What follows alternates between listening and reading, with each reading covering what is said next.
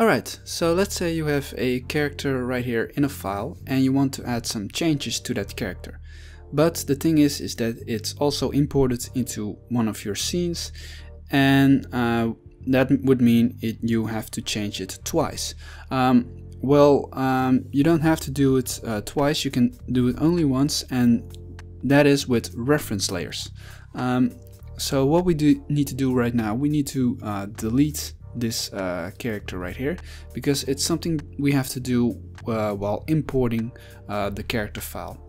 So what we are going to do, while we're on the scene window, document basically, we go to File and we click on Import, and then we go to Moho Object.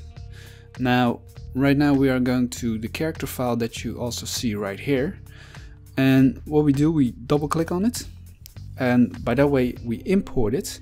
But to make it a reference layer, we simply click on Import by Reference. Now, that doesn't mean you're there yet. That doesn't mean that the character is now connected to the character file and that it will change with it. You have to do something more to achieve that. So I put it right here, and what you can see right here is that the character has now a red arrow in front of it, and on all the vector layers as well. So what we need to do right now is we are going to make a change on the character in the character file. So what I'm going to do, I'm just going to do something very basic. I'm going to change the color of his sweater.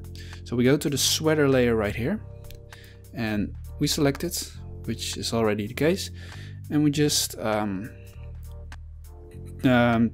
make it red like this.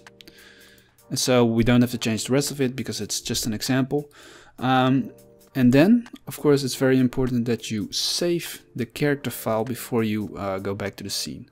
And when you have done that, we are going to the scene, and then all we need to do is double click on the character layer, and we click on Update Layer Reference.